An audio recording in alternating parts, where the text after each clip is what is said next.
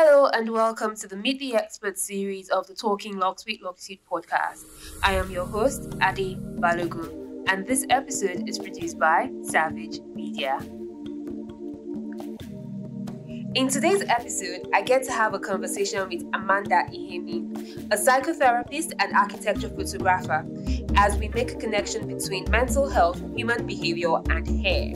Amanda, just like Atilola and Dami from our previous Meet the Experts episodes, is also a lockhead. Without further ado, let's get the conversation started. We have started recording. Hi Amanda, welcome to the Meet the Experts series of the Talking Locs with Locitude podcast. I'm really excited that you agreed to do this, and I'm looking forward to the conversation we'll have. And I'm hoping that it would help people think about their hair in a different way if they are uncomfortable with it, and continue to accept their hair if they already do. So welcome, and please can you tell us a little bit about yourself so the listeners get to know you and why you're here. Okay. Hi Ade, thank you so much for having me. It really is a pleasure, and I was looking forward to this conversation because nobody has ever reached out to me to ask me to talk about mental health, psychology, and hair and behavior before, like the connection between the three of them. So it's really exciting, and I'm looking forward to what we talk about and what we share. So hello to anyone who's listening right now. My name is Amanda Iheme, and I am a psychotherapist and an architectural photographer living and working in Lagos in Nigeria.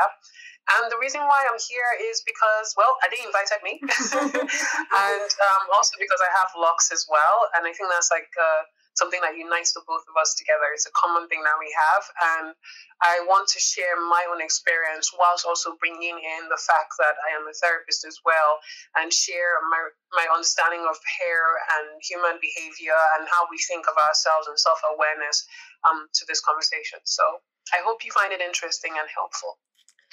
Thank you. That was an awesome, at least, introduction. First, I'd like to start from the fact that most times hair is seen to be very belittled. I personally studied architecture, so becoming a hairstylist was something that a lot of people in my family frowned at when I decided to start, because it felt like it was beneath you. It's somebody who hasn't had opportunities that would go into this industry. But I have found that being in the industry has not just been rewarding for me personally, but the issues are beyond sitting down in a chair and getting your hair done and looking pretty for a week or two. The issue I have seen sometimes has been very psychological. So I listened to your podcast with Mayowa Reeds. I'll drop some details at the end of this to where you can find that. And it was an interesting conversation there was something that stood out to me, and I think that's a good starting place for this conversation, which I believe is like group trauma. So most times when we try to talk about our hair, because there's a very big Black American narrative to African hair, you always hear about hair in the context of slavery. And of course, when you start to speak about slavery, the mirror of that for the Africans on the African continent is colonialism. And there's so much, the narrative is such that we have been taught and brainwashed somehow through these experiences of slavery and colonialism to feel that our hair is not enough. And is there really any sort of group trauma that we have inherited from these experiences of our ancestors? Is that something that we can say that, yes, this is the reason why African hair is still so controversial and is a topic all the time? Yeah. Well, how do I now phrase this properly? I'll try as much as possible to only speak about the African perspective, especially as an Igbo woman, because I don't really know what the African American perspective is really like, except for what I have seen in the media.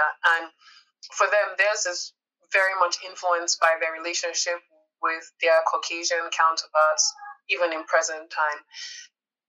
So, but what I see for us here in Africa, like me as a Nigerian, is that when I look back at my history, there was so much more interesting things that people used to do with their hair and take care of their hair. And when the colonial masters came, we held dear. A lot of our own traditions were sort of pushed aside and made to seem irrelevant. And I don't think that it's totally like a thing of, oh, they came in and said, your hair is bad, take it away. There was a bit of admiration on the part of Africans when it came to Europeans and also Eurocentric things, that they were a bit fascinated by it. And there was just like this desire to, they didn't just come here from a ship with nothing. They brought medicine, they brought their faith, they brought awareness, and a lot of things that were sort of holding Igbo people back during that time, ways of thinking, some traditional beliefs and practices. People found respite in the ways and the way of thinking of the European people. So it wasn't just a thing of it shifted because these were people who hated us and wanted to just wipe us all away from the earth. No, like some of us gave into that. Some of us wanted to and adapted to it. But the problem came in when we then started to see our own things as inferior and less than, and then placing this Eurocentric standards on a pedestal to mean that this was perfection and this was the right thing to do. So they may have contributed in their own way because, I mean, they had power, they had dominion, and with the way they communicated and the way they passed on education and medicine, they positioned themselves in a way like, we are better, we know better, we are smarter, we can make your lives better. So there is that aspirational quality, and that's the same thing that we still see even in Nigeria today, that when a white man steps into the room, there's that mindset of he's better than me, he knows more than me, he's bringing more than I am to a place, and so you must treat him as special and not regard the black man or the African man as worthy or as desiring of the same amount of respect that we give to a European person or a person or a Caucasian person. So it's a thing of like, I think that we just sort of like liked what they had. We enjoyed what they had. We found what they brought to our land interesting, and we wanted to imitate and be like the white man. And they also had their own part to play, where there was like, oh, okay, now we're going to dominate, so now that we see that they're adjusting to the way we think, we might as well just let them also see that, oh, the way of doing things that they've been doing it just not, it doesn't work, it's not good, it's not healthy, try our way. So I think like slowly, like both parties, because I used to come from a point of the bad things that happen to Africans is the fault of the white man. But I've been reading a lot, and I think this also has to do with the fact that as an architecture photographer, I'm very much interested in historical architecture, mostly during pre-colonial times. And because of that, I've had to do a lot of research reading of articles. And I see that the erosion of our own traditions and our values was not a one-sided thing. It wasn't like someone came with power and then took over the land. No. That wasn't what happened. It was a thing where someone came with power and took over the land in some cases, not just physically or violently, but also mentally. And then there was also the part where we were gaining from these people, like they were teaching us things that we didn't know. They brought medicine, they brought faith, and they were a bit more intentional as to, wanting to dominate and conquer the area. So they sort of use the psychological warfare bit, in that sort of get us to think of them as greater. And we also easily acquiesce to that mindset. So when I think about it, I'm like, yeah, we did ourselves a great disservice by allowing ourselves to think of our own possessions and our own reality and our own truth and our own culture as less than. We could have made it equal to. We could have done an either or. You are great if you're African. You're great if you're Caucasian. If you want to have straight hair, that's fine. It doesn't make you any less of a person. It's just an adaptation to another person's culture, which is welcome. And then it's I think of, if you decide you want to stay African and carry on your African style of being and hairstyle, it is still welcome as well. So it's that balancing of, African is great, Caucasian is great. We're just learning from each other's culture, not allowing one to just erode the other. So, yeah, did I go off point? No. You're very, very much on point. And, it's actually interesting that a lot of people that I interview, I always find different ways to connect with them. So being an architect, I understand some of the history that you refer to in your work with architecture photography, and I think I'm going to touch on that a little bit. So I think your answer is very fair and it makes a lot of sense, because sometimes when you watch documentaries that are made for Black people, you kind of just feel some, even when you were never thinking about it. And if you were like me, who grew up in a very Black Nigeria, the white person doesn't take any cognizance or doesn't influence you directly in your day-to-day life. So when you watch some things about what happened in slavery in the past and all of that, you begin to develop this one-sided hate for the Caucasian race. Meanwhile, from what you are saying, it is on us to actually dig deeper and see where we have been complacent ourselves and be able to know what we're balancing, because not everything that came from the West is bad, and not everything that is us is genuinely African or local to us as Africans is bad. So I think it's a very balanced way to start with it. Okay, so I also feel that if we even remove the Western influence for a second, as a child, my relationship with my natural hair was not pleasant. I'm hoping that the little girls of this day are having a more pleasant experience. But it's my memories of getting my hair done was always between one Yoruba woman's laps, where she puts your head between her laps and you're like, she's giving you the Didi style, or giving you cornrows, or it's with somebody trying to comb your hair dry, and it's usually a painful experience. I personally begged for a perm when I was about 12 or thereabout, because I was like, I'm not doing this anymore. So there's that relationship as well with how we have seen our hair as Africans and how we treated it and what we lost in the midst of that. I know there's a lot of work that people are doing to correct that. There are a lot of natural hair salons now. But do you feel that even the way we view ourselves also has to do with that trauma of like, my hair is not good, my hair is too stubborn, my hair is too hard, as opposed to like, my hair is my hair? Yeah, and I think that is also a consequence of us losing ourselves, like losing our own truth and not doing the work to preserve ourselves. It was almost as if, like, the moment we figured out, like, okay, this Caucasian thing, we like it though, we just threw everything African out of the way. We threw everything out of our tradition out of the window and then just went on to follow their system. And it makes sense, because when you see like the path that we followed, even as Nigerians, like right after slavery was colonialism, and colonialism lasted for a very long time before we found independence. And during that time of colonialism and independence, there was a lot of westernization of our system, our cultures, our laws, policies, even our style of building. Dressing, so things where when you become what do they call it, Commonwealth, one of the there's the English for colonies of England. They tell you to act like that.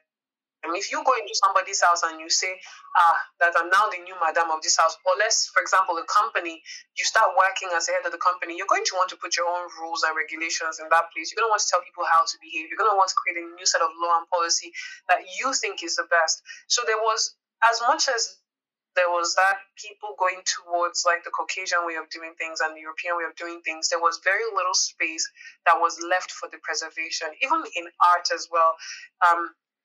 You'd read about conversations of how can we adapt our African way of doing art with the new ways we have learned art from these Western people, and use their language to write. So there was very little work that was done in terms of preservation of our own truths, because in trying to adapt to the way of the new leaders of the land, we pushed our own things aside. We made it seem smaller. We made it seem less. There was this time I was reading about the Afro-Brazilians and the Saros. That Saros are like slaves that were sold, and the returned slaves from Sierra Leone, right? So they were rescued by British ship people. I can't remember, British soldiers. So they were brought back. So because of that, they had like this very strong, reverence. So like these people saved our lives. So we have this sort of close connection with them. And then when they were rescued by British soldiers, so they were brought back. So because of that, they had like this very strong, reverence. So like these people saved our lives. So, we have this sort of close connection with them. And then when they were rescued by British soldiers, so they were brought back. So because of that, they had like this very strong, reverence. So we have this sort of close connection with them. That in itself, when they came back, that was all they hailed. The Afro-Brazilians, when they came back from Brazil, what they brought back was not African culture, it was Brazilian culture. And you see it even in the way people build and some of the food that we eat, especially in Lagos Island. So there was that problem of when something new comes, we just throw away everything that we know and just focus on this new, exciting, shiny thing. We still do it till today. So because of that, nobody was really teaching each other or passing down the knowledge of what does it take to take care of African hair? What does it take to take care of the hair that you have on your head? Because it's not as if the hair came today. We've had it for millions of years. Africans have existed on this earth for a very long time. Like, we're old. We're really, really old generation of people.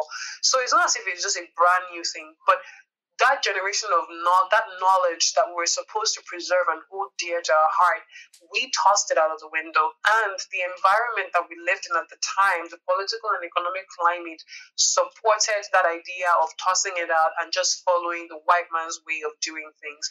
So now when we get older, nobody's passing down knowledge about how to take care of your hair from one person to another.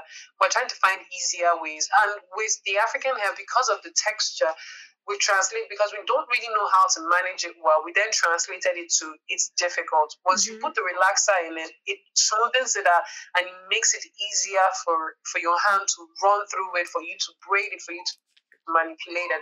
So we'll go for things that are comfortable. That's a human thing to do. If human beings find something that's easier, they will do it. It's like finding a washing machine and washing your clothes with your hands.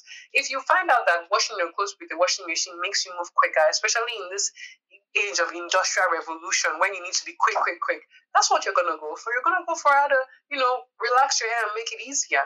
So with generations upon generations upon generations, passing down this same knowledge of relax your hair, it makes it easier, you can look better. Even in media, there's all this promotion of hair relaxer and promoting it like it helps to take care of your African hair by smoothing it out, making it seem like the original texture you have is a problem that can be fixed with a relaxer.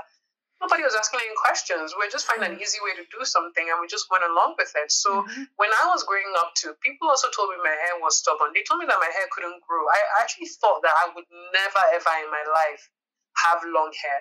They used to tell me Africans can't have long hair. Our hair is not designed that way. But the truth was that we just didn't understand it. We just went with what a bunch of people had told us and we just floated on with it without really sitting down to do our own critical work and our own research. And I think that's the thing that distinguishes us from people of some other races, which is that even though they're going to take in new knowledge, even though they're going to bring new things to their spaces, they try to do a lot of research into it. They try to understand it. They try to adapt it. They don't try to just take it in and then throw away what they already have. They take it in and they're like, okay, fine, how can we understand this better? They try to understand themselves. There's a lot of self-awareness work that goes into other cultures. But when it comes to the African culture, the African man, an African woman is not looking inward. We're not thinking about who we are as a people. We're just consistently moving forward. And there's a lot of things that have contributed to that because most of us have been raised in years and eras and generations of instability and unrest. And for you to have that space to really think critically, there needs to be peace of mind in a lot of things. You need to have water to drink, food to eat, clothes to wear, house over your head.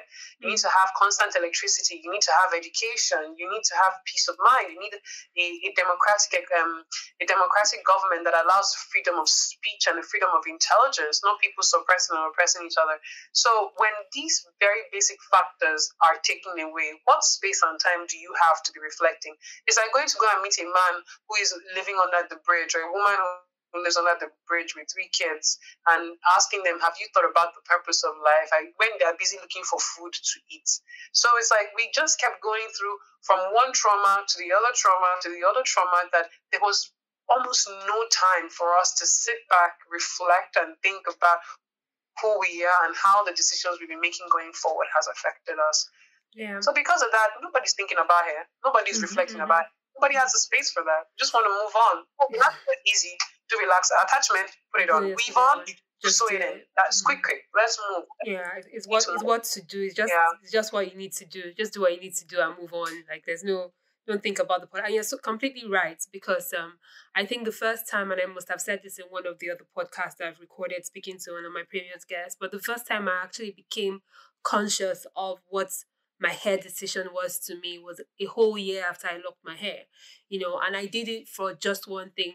And it's the same thing why people relax their hair. I locked my hair because I felt it was going to be easier for me to manage.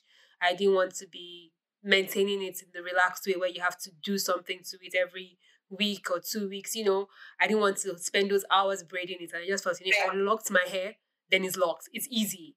So it was a whole year after that I interacted with someone who had grown up in England, Dolapo James, and she was working in the same office with me. She kept her hair loose natural.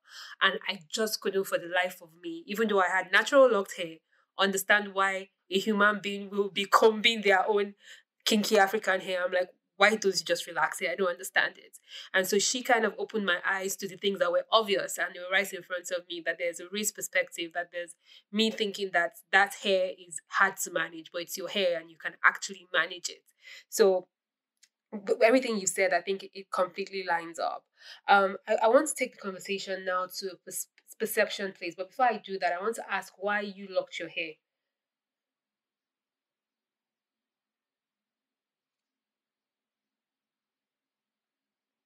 Oh, you're on mute. Sorry, I muted myself. Yeah. Okay, why did I lock my hair? Hey!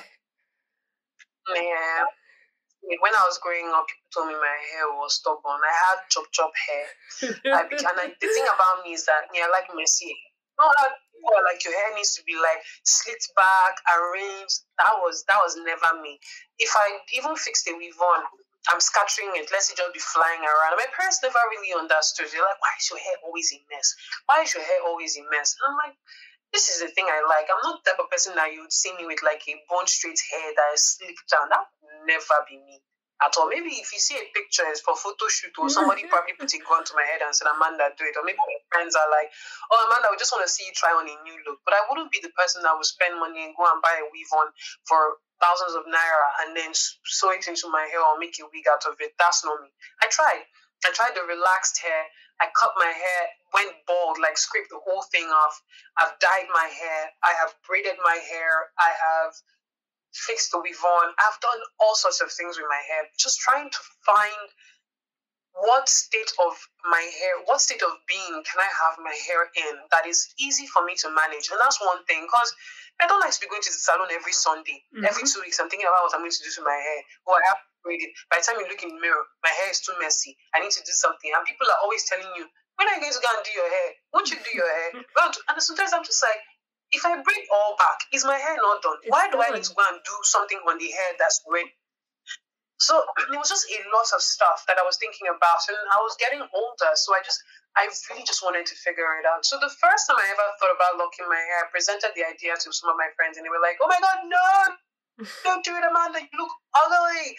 It wouldn't suit me."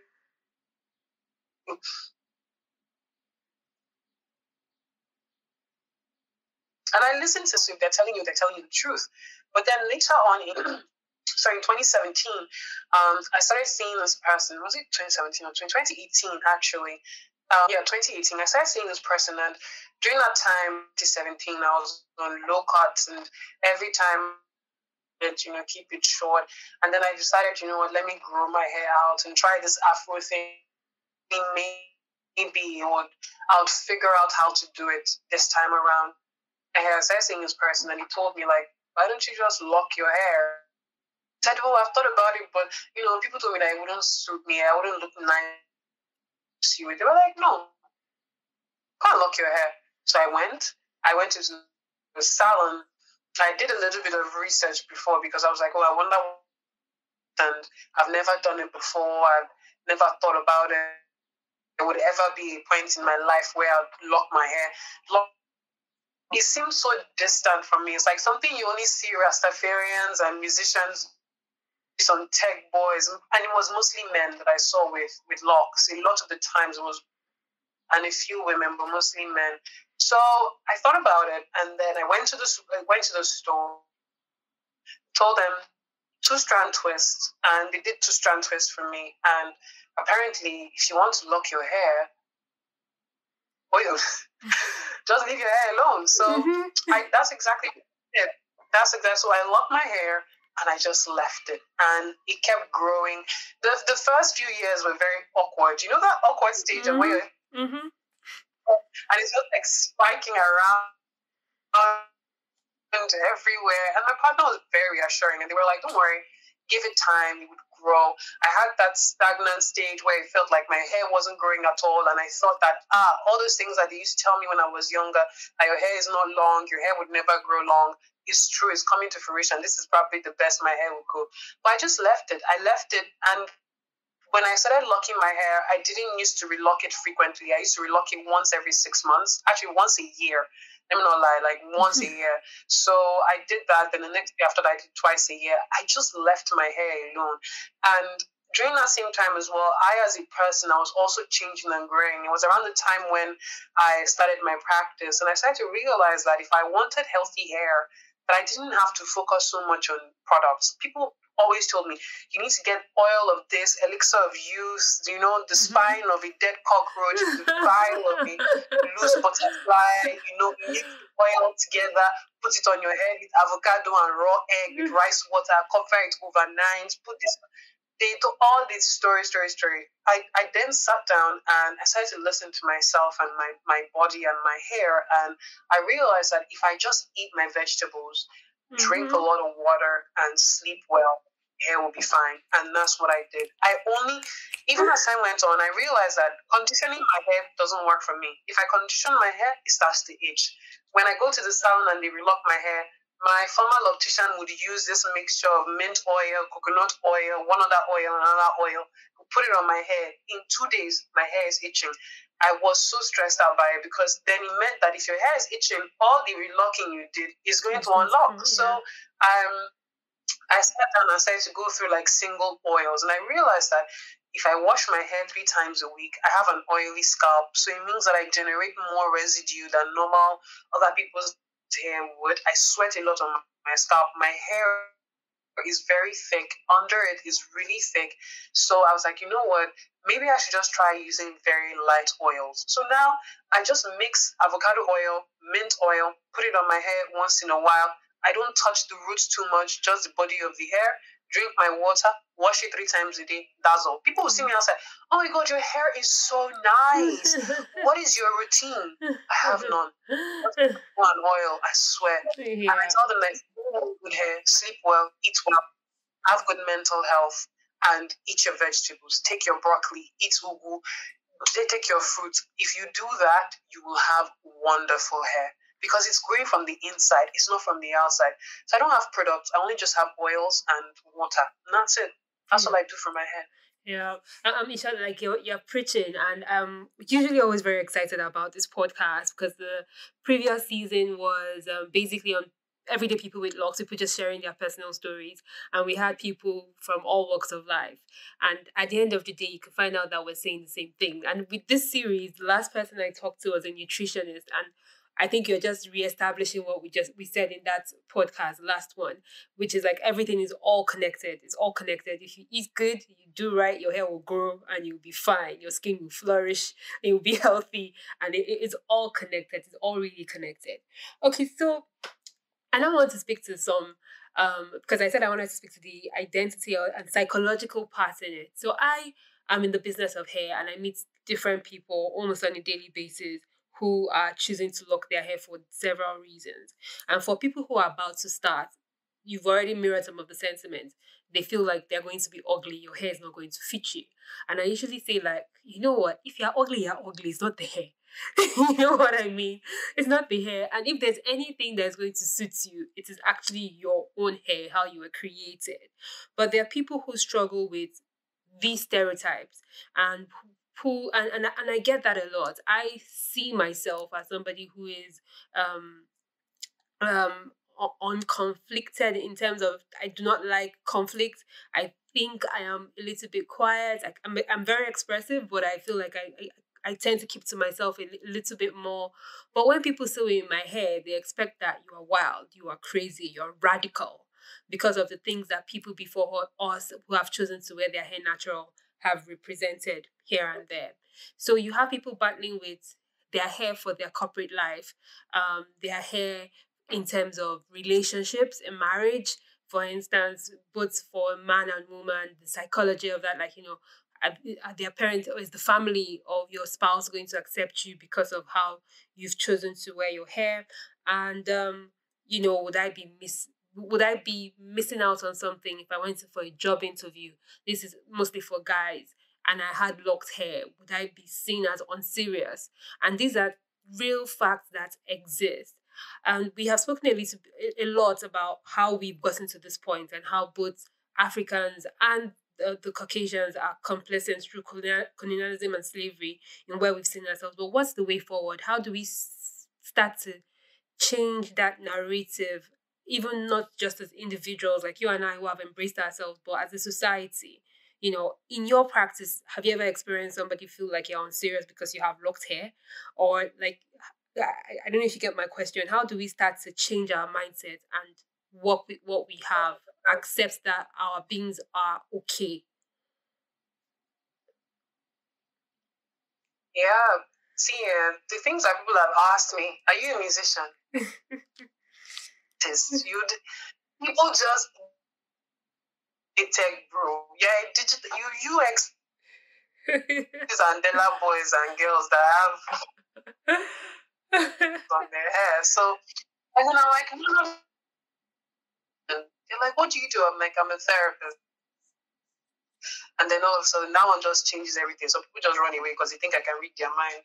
Anyway, so I'm like, I've got so people have that. That's hilarious. Ideas just projected onto project all kinds of things, and I'm like, no. And for me, I think that me being don't even just have locks. I also have tattoos, and my tattoos are visible. It's not like I'm as in my tattoos. The way I feel about them is like if you bought a brand new pair of shoes, how you feel when you wear them out. That's how I feel about my tattoos. If you and you just want to show it off, that's how dear my tattoos are to me. They're like a part of me that I'm always excited to show off. So I don't mind. Me, I just show myself off as I am, and I think that me existing as I am, being a person in the medical field that has tattoos and going to my work and not just doing my work but being amazing at it is helping in that space of destigmatizing the narrative of like, oh, you have to look this way and be this way if you had dreadlocks, and if you had locks, you're definitely in this industry, or definitely in that industry, or that you define a person's worth by the stereotypes that you sort of adopted. And to be honest, I don't hate on people for the things that they project onto me. I don't be like, oh, look at you, you're trying to box me into. You can't box me into anything. You may have that idea, or you may be projecting that thing of like, oh, this is what I'm used to. But that's what it is. It's what you're used to. People are familiar. They only relate with things based on a place or a point of familiarity. If you're used to only seeing bankers wearing suit, you would think that everyone wearing a suit is a banker. And if you walked up to a person wearing a suit and they told you, oh, no, I mean, express some kind of shock, because that's what you're used to. You're just used to hearing about people wearing suits, being in this particular type of profession.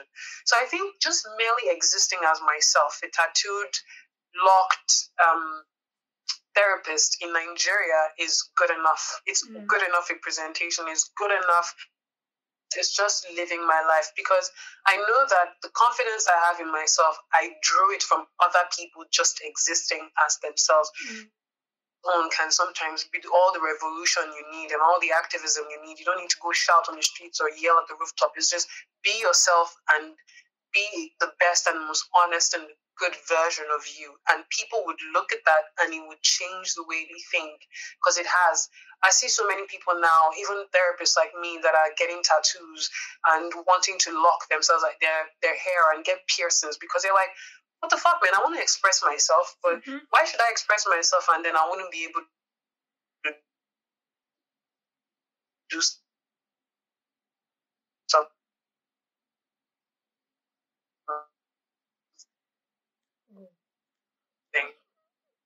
Why would why should I express myself? It's not fair. So I egg my friends. I'm like, you know what? You want to get a tattoo? Go do it. You gain the respect, not just because of what you have on your hair or on your body, but because you're good at your job. And that in itself already changes the mind that people have, the stereotypes that they hold on to so tightly to help them make sense of the world. So I think like from that in itself, just encouraging people to be themselves is a good step towards changing the mindset. Number two is media. The things that when I turn Nigerian film on now and they want to show someone who's like a bad guy, first thing, locks, piercing, that, and I'm like, so if you see me now walking down the street now, me, I have locks, I have tattoo, I have piercing, and I have cigarette because I smoke. So automatically, I'm already a rebel. And he's like, no, I'm a doctor. Like if you come to meet me, I see women look at me with so much judging eyes, like look at this one, look at this one. I'm just like, man, the problem you're having in your life, if you come and sit down and talk to me, I will help you. But you're holding yourself back from care because you are looking at me based on your stereotype and not wanting to, go beyond that. And that's not even my problem. I want to live my life. So the media representation of people who have locks is a problem. So that needs to change. Then a re-education of Nigerians and Africans about our history. I would not deny that the Western education and the colonialism did not have its benefits. In some ways, it was able to offset some of the downsides of being African, like recording data, having a written language, passing down information. They gave us a lot, measuring tools for architecture, building stuff. So there were things that the Western culture gave us, and I would not take it away from them. Nothing comes all bad and all good. Some good things have negative consequences when you look at the ripple effect, and some bad things have good consequences when you look at the ripple effect. So in my head, I'm like, okay, fine. They did have some benefits, but then the problem is that things are just out of balance. We just know a lot more about Western people than we do ourselves as Africans. And the problem now is that we draw a lot of our own pride from our association with Westerners. It's almost like we cannot feel a sense of pride in who we are. Like it's not something to be proud of.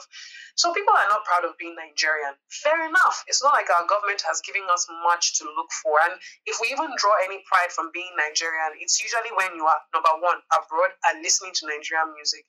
And when Nigerians abroad are succeeding and doing really great things. So you're like, oh, yes, I'm Nigerian. So for me, my own journey back, and that's the only place that I know and I've been able to help people from, my own journey back to myself has been coming from a place of, I respect who I am as an Igbo woman. I respect my culture. I respect everything that it stands for. Yeah. So yes, I was like, for me, the first place I went to was asking myself, like, what does it even mean to be an Igbo woman? What does it mean to even be Igbo in the first place? And looking at my culture, looking at my tradition, looking at our religious beliefs and our spiritual beliefs, and I found that it was so beautiful, and it wasn't any different from what existed anywhere else in the world. It was just a different way of doing the same thing.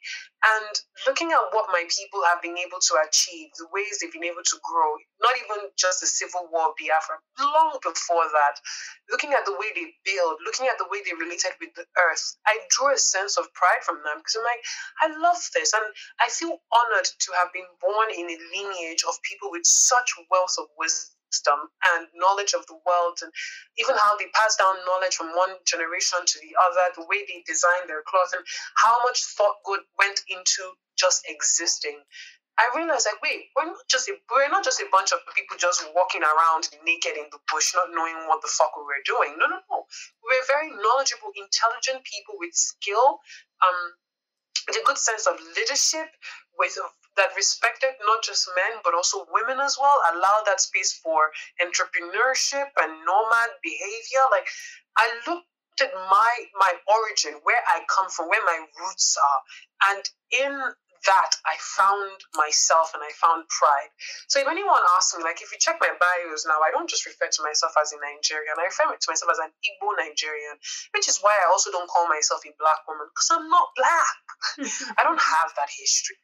I don't have that story. I don't know what it means to be black. My people have never been defined by the color of their skin. It was a thing that the West brought here, and I choose not to associate with that. I'm an Igbo woman. So when I went back to that, I drew a sense of pride from being Igbo, from my tribe, and I embrace it fully. I don't feel any shame attached to it. Now, even when I hear people speaking with Igbo accent, I encourage them. I remember a time when I was having a conversation with some other Igbo people, and they were talking about how whenever they try to speak Igbo, it's broken. They don't know how to speak it, and then others that were Igbo people that were raised in the East will laugh at them and tell them they don't belong. I was like, shame on to those Igbo people, because you cannot ostracize your own people. But if you don't know how to speak Igbo, come and speak with me. Speak our broken Igbo together, as long as we understand each other, but be proud of who you are. So I think that a lot of Nigerians need to be taken back to the root of their people, because that is where they will find pride in who they are. And the moment I found that sense of pride, I was just like, wow, so this is what all these American people are always shouting up and down. American pride, American pride. I'm proud to be an American. Like, I'm proud to be an Igbo woman. I'm proud. So whatever it is, even my tattoos, I have my names in Igbo CBD written on my, but Southeastern writing on my skin, because I'm like, this is my heritage. This is where I find meaning from. This is where my roots are. This is who I am. It's a significant part. I'm not white. I'm not Western. While your culture may have influenced how I see the world navigated, it doesn't define me. And that's something that I think a lot of Nigerians need to learn. A lot of Africans. It's that association, not sense of pride in who they are. So I wouldn't appreciate anyone talking down about Igbo people, especially when you say ignorance should be tolerated to a certain extent, because human beings can't know everything. And I put myself in that position. If you don't know something, I'll teach you, I'll educate you, or I'll go and learn and share it with you. So I speak with pride. So everything that has to do with me, even my hair as an Igbo woman, I love it. I look at it. When I see pictures of Igbo women from pre-colonial times and how they wore their hair, I'm like, oh, you really knew what you were doing, or you really knew, because you were like, okay, we don't want to manipulate this hair too much all the time. So what we're going to do is we're just going to use, twines and all these things we can get from the earth, and style it in a way that it stays so beautifully, permanently for a long period of time.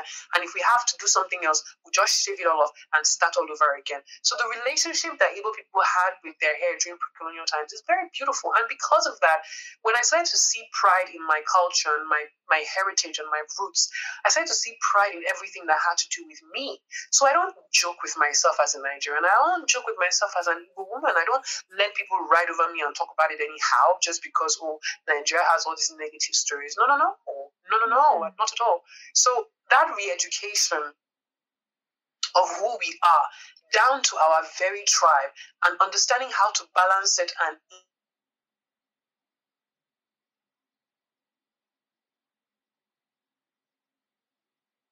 from namely how we can allow the West to influence the way we see the world. I want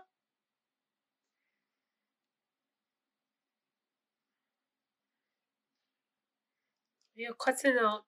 I'm not sure why. Can you still hear me?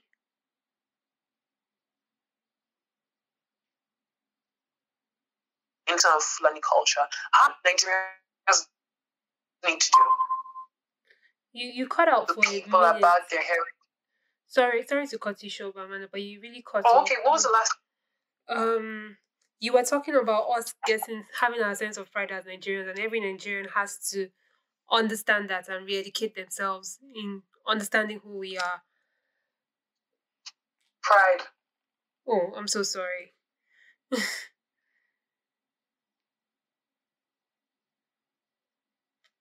Yeah,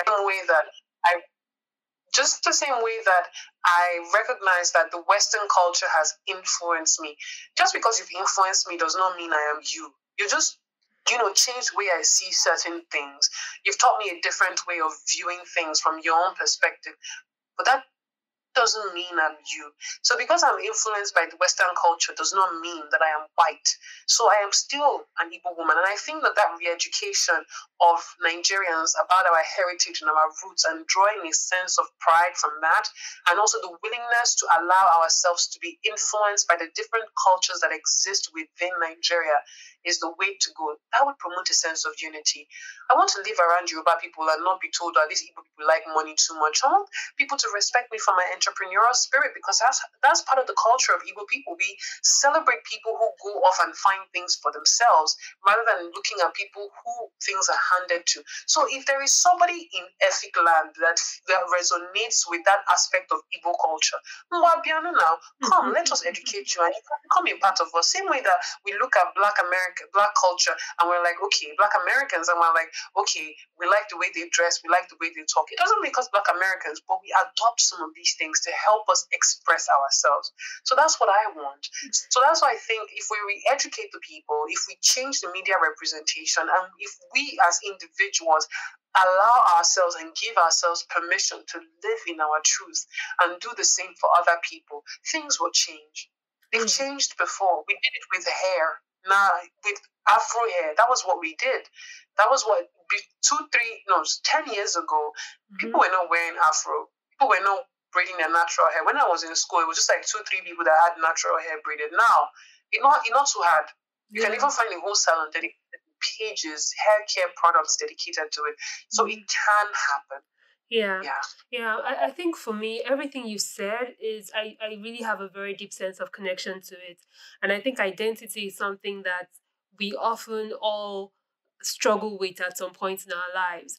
And speaking from a personal point of view, my dad was Yoruba and my mom is from the Delta, which her tribe is oftentimes mistaken as Igbo, and a Delta person will always fight with you and say, no, I'm not Igbo, because she's actually Jaw Delta. So there's been a mix of all these things that I am, and that I feel like I have a more acceptance and pride of myself because I have chosen to understand and accept who I am. That way, I love Lagos. I love where I'm from. I love how Lagos Island is, because that is my roots. That's where my forefathers were. That's where it started. That's where do you understand? You feel connected to all of those things, and it gives you that sense of pride. And I really accept that we need to accept each other. We need to re-educate ourselves. I'm not sure in what ways we'll be able to do it on a mass level, but like you rightly said, you and I and our choices are a representation, and makes it easier for a 12-year-old to say, okay, yes, I want to be a psychotherapist, and it's okay for me to express myself how I choose to express myself because somebody like Amanda exists. So I think this conversation is truly, you can see that we've taken it from one angle, but it affects almost every part of our lives. There's the architecture bit, and I was fortunate to be called to do a TEDx talk a few years ago about hair, but I did mention architecture because I was like, I have no idea why we build in concrete in Africa. It doesn't make sense to me. If you understand that material, you kind of realize that there's no reason with the temperatures that we get in Africa that we're building in this material. But nobody has thought to advance our local materials to a point where they're commercially of commercial quantity. So I guess I was just talking about the commercialization, that if we're able to commercialize our local materials, we'll be better off, we would gain things in terms of energy that we consume just by the way we build, even in terms of style and all of these things. But we have just really abandoned where we used to be. We refuse to build on what we had. And I don't think it's too late to go back, because the more you understand, the more you draw a sense from it. And it's such a full culture and full not just even a culture, because there's 250 different of these ethnicities in Nigeria. So there's so much that we can learn from each other, and there's so much to build off on. And I'm just going to use this opportunity to mention a personal experience. So my dad passed away in 2019, and years before his passing, he had turned to Ogun worship, which the average Nigerian will frown at, to say, that you are worshipping lesser gods and all of that. So And at his funeral, he had specifically requested that he wanted an Ogun funeral. And so they said I was going to walk with a chicken around our entire village, which is basically Lagos Island, which is literally now a city. And there were all these rituals that we performed. But because I was open-minded enough, as a matter of fact, leading up to the funeral, the Ogun worshippers were expecting some resistance from his first daughter to perform the rituals, because that was supposed to be my place in the procession. And when I was like, no, I'm fine with it, they were like, okay, there's nothing for us to talk about, because now when people request Ogun funerals, their family and their kids refuse and believe that the worship is barbaric. But in listening to the things I was asked to do and some of the rituals that we performed, you actually found that it was a way of grieving. It was a way of accepting what had happened. It was a way of connecting to whatever world there is outside of us when we die. So I really found a lot of comfort in that ceremonial process. And I'm happy I did, because I feel like, oh wow, if I didn't experience this, I wouldn't even know it exists. And I won't even be able to pass it on to somebody else. And that's how we lose ourselves. And that one is on us. It's not on there's no white person in Nigeria telling you not to practice your local religion. So there's all of that. And I think all of this is very well interconnected. And the more we are able to go back, accept ourselves, and then we can accept our hair and start to see things from a different perspective and grow and build on it. So, I think we've covered a lot of ground. We've covered a lot of ground, and I'm well kind of within the limits of where this podcast should be. And I'm really happy we've had this conversation. I think we have covered, I think what has come to me the most out of this, even though I've always felt a sense of responsibility to myself, is just not to blame other people. And with all the things going on in Nigeria, I feel like, yes, it's as much on us as it is on the government.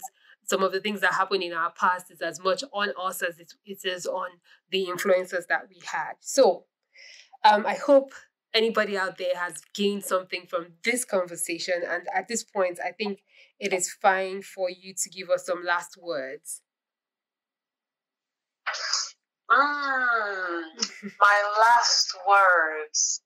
What do I want to say? You can talk about this type of thing in therapy. It's knowing your roots, finding out yourself, and really understanding your relationship with hair in therapy. And if you want to talk about it, please, I am a place where you can have that conversation. I'm willing to learn experiences, because now I realize that it's becoming harder and harder for people to talk these days, because they're so scared of saying the wrong as insensitive, and it's making it difficult for people to actually empathetically.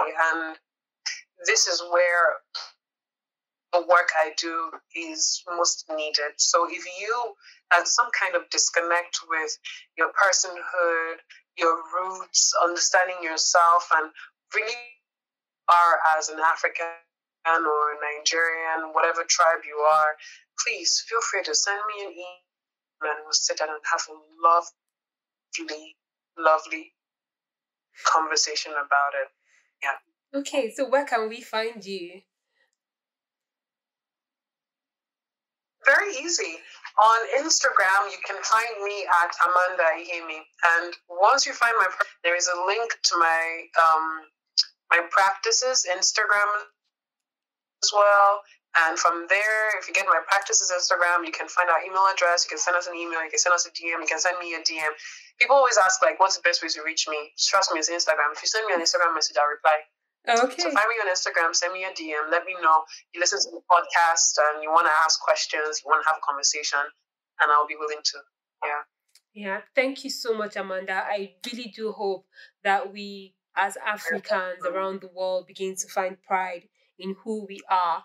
And I think for those of us who grew up on the continent and are still on the continent, have the best chance to reconnect, because we still have people we can ask, you still have things you can see. So I really do hope that we find pride in who we are and we are more accepting of ourselves. And then that way, society as a whole, the psychology of society as a whole will follow suit. So thank you so much for being on this podcast. I hope it's useful to someone out there. And I'm looking forward to reconnecting with you at some other time. Same. Don't worry, I'll be coming to your store soon to relock my likely I'll see you if you're around. Yeah, awesome. Thank you so much. Yeah, you're welcome. Yeah, bye. Okay, that was an interesting conversation, and if I'm to be very honest with myself, some of it didn't go in the direction I had expected it to be. I thought we're going to blame, some of our past on how we now project on ourselves. However, I have learned that it serves us no good in continuing to be culpable in victim mentality and standards that do not serve us. And so we need to be intentional and responsible for the standards that we choose to adopt. We need to exist as we need to be, and in so doing, we'll be contributing to changing the world and keeping a healthy state of mental health and psychology. So however you choose to wear your hair, you should be able to draw power and pride into who you are, and all of that comes from within.